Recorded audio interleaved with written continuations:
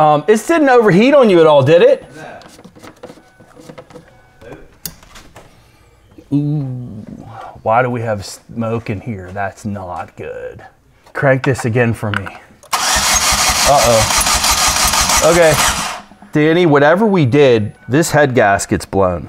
I know that because we shouldn't have combustion gases coming out of the overflow bottle on cranking. And so probably, and when something you guys don't know, I was on the phone with Pete. When they started, you were about 25 to 30 PSI compression.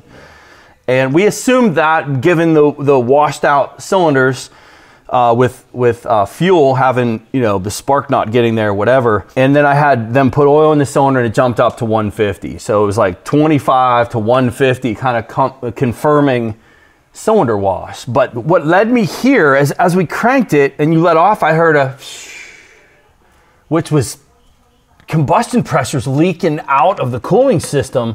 Crank that again, just watch this. You should never see this. Like you could probably light that with a lighter and it would burn. Like the smell, would you agree the smell of that is raw fuel? Yeah. I'd like to light it. I think that's a terrible idea. It could make for a really cool video. We're not gonna light it. It's not your car. I brought my block tester, but I don't have the fluid. I left the block tester in my car and then the fluid froze on me and then I ruined it. So I don't have fluid to do that. But that's enough. Like honestly, we're kind of done.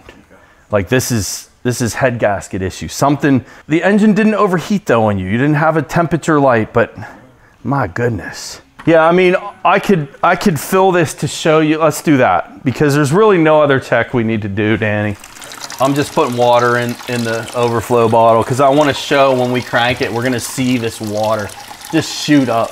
It's just another confirmation for the camera to show you guys that this absolutely has combustion gases getting into the cooling system.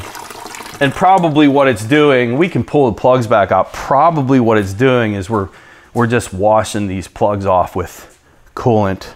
It's probably gonna end up shooting everywhere on us. You might wanna have the camera back a little bit, Caleb.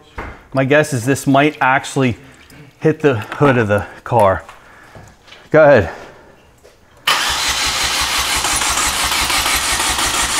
All right. So if anyone has any questions on that, is that a valid test? Do we need to do anything else? The answer is a resounding no.